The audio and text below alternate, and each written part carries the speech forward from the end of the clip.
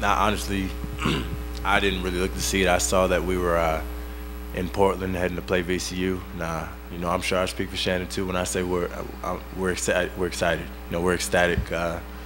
This is the best time of the year. This is what we came to Ohio State to do: is play in the NCAA tournament and have a chance to compete in the month of March. And get ready for it.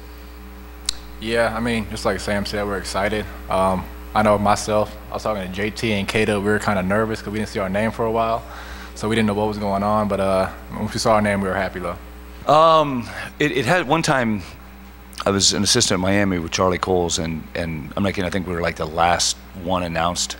And about 2 brackets before that, he said, hey, because we'd won the conference tournament, so we knew we had an automatic bid, and he said, you do think we're in, right? And I'm like, yeah, I think so.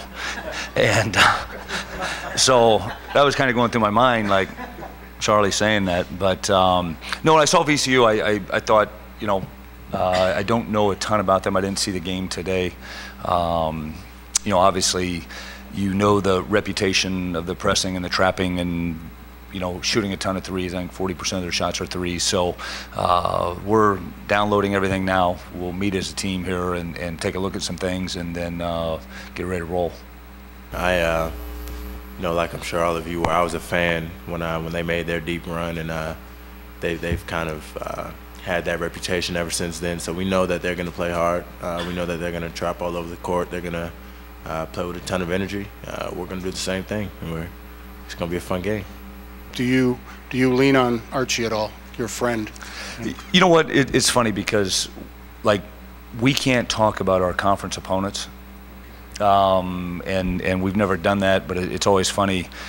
I know one year we played Sean, and he said, "You're not gonna believe it." He said, "But your opponent, your conference schools were calling us, giving us information," and so. But I've always kind of held by the rule on that. But I don't think they think that through, and they're giving them our information. So, but in all seriousness, Bob, with today's technology, there's nothing that you don't have, and there's nothing they won't have on us.